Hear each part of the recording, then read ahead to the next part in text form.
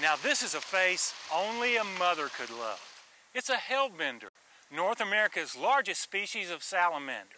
The hellbender is found among other places in the mountains of western North Carolina, but it's a species that's facing real challenges.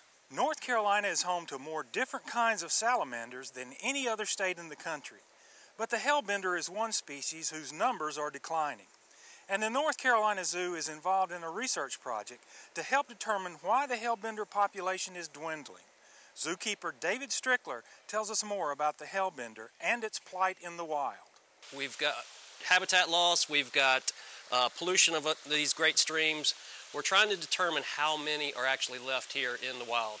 And we get a couple of scuba divers or snorkelers with masks under, and we're feeling up under these boulders, finding hellbenders, and we either do it by sight or by feel. Hellbenders are a cold water amphibian. They live up under rocks and they need this cold, moving, fast water to survive and lay their eggs. We found two today, a small male and a very large male, probably a 16-inch male. This is Laurel Creek. We're near Asheville. Back at the North Carolina Zoo, we have an ecosystem very similar to this called the Streamside exhibit. By surveying this population of hellbenders, it helps us determine exactly the health of the environment and what we got to work with. By determining the population counts in the streams of western North Carolina, the zoo is helping to save the hellbender and other salamanders native to our state.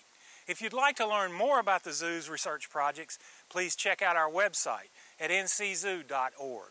Reporting for the Zoo Files, I'm Rod Hackney, connecting your life to wildlife.